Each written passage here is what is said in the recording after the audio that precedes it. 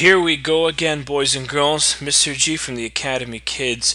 Now, we've been talking about comparing and ordering numbers and using place value to help us compare and order the numbers. Place value is important because it helps us develop the vocabulary that we need to start using from here on in.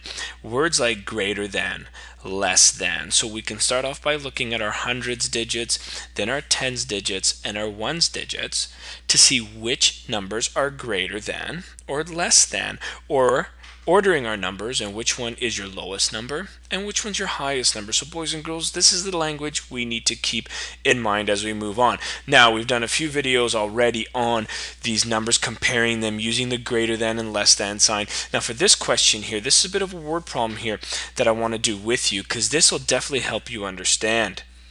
Now the number of toys in each box has 3 digits. So we have the digits 3, 5, and 6. Now we can mix these numbers up to give us the amount of toys in each box. So if you look to your right here, we have box 1 and box 2. Now, what I would suggest first, boys and girls, is to figure out how many numbers we can make with a 3, a 5, and a 6. And you'll see once you have that down, and you put all those numbers there, you can use those numbers and you'll answer the questions below much easier. So if each box has toys that we can only use 3 digits, what numbers can we make there? We can make 356. And what else? We already used 365, so we'll put that down. We use that in the example. What else? Let's put the 5 in the hundreds column. So we have 536 and 563. Just turn those two around. And one more. What number have we not used in the hundreds digits yet? That's right, the 6. So 6, what's left? 35 and 653. Boys and girls, those are all the numbers now that you can make using 3, 5, and 6. So the next step is to have a look at these questions. Just put one more box here. This will help us right to the end. Okay, now make the space. Perfect. Boys and girls, here we go. Box 1 always has fewer toys than box 2. So box 1, doesn't matter what number of toys are in there, which number we want to use, there's always less toys in box 1.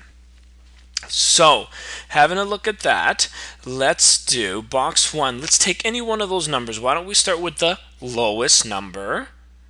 Not smallest anymore, we're using the word lowest. We're using the lowest number. So let's say box 1 has 356. How many toys would be in box 2? If box 1 always has less, and we know it's 356, could box 2 have 365?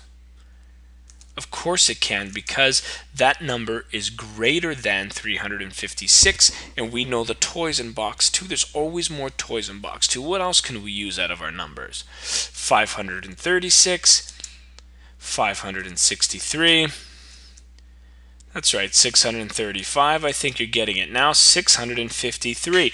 Now, we see box 1 has 356 and there's less toys in box 2. So box 2, if you scramble up those numbers, you could have any one of those totals in box 2. See how much easier it is now when you find out all the numbers you can make with 3, 5, and 6. These questions now become very easy for you, and now we know we can do it in many different ways. So let's keep going.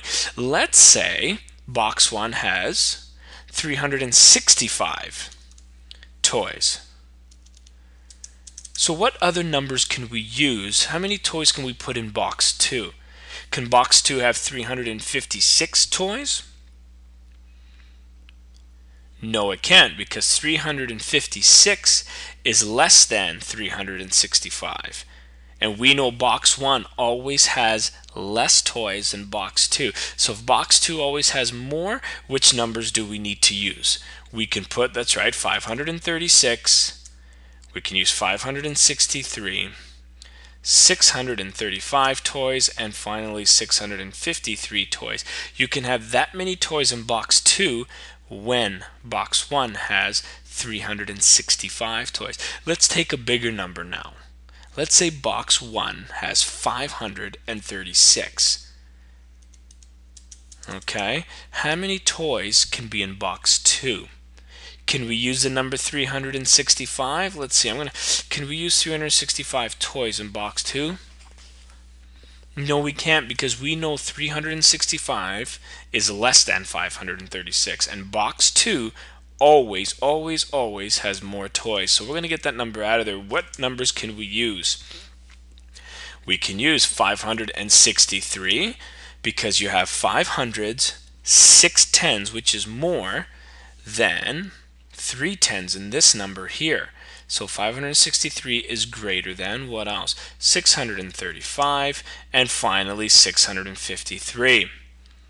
Boys and girls, what number can we use now? We can use 563 for sure. 563. Okay. Now, how many toys can be in box 2? When box 2 always has more.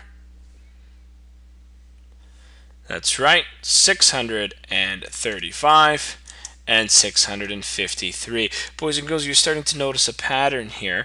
If that box now has 635 toys, how many toys can be in box 2 using our numbers up top? That's right, there's only one other option, 653, because that's the only number that's bigger. Now, can we use our last number, 653 toys, in box 1? We can't, because we can't make another number that's greater than 653 to put those toys in box 2. So boys and girls, this is your answer here for this question. You just have to use the numbers on your left side and then find any number that's greater than the number of toys in box 1. And the higher we went up with box 1, the less and less numbers we had to choose from. So when your box has 356 toys, you can have all those totals there. You can have 365, 563 toys, and so on. Boys and girls, I hope you understand how to apply this knowledge on place values and comparing numbers, and ordering numbers is what we did here as well. And I hope you've taken this knowledge and understood this. If not, you can watch it again slowly. If not, contact us or watch another video on comparing and ordering numbers. This is Mr. G signing off. Thank you once again for stopping by. We'll see you soon.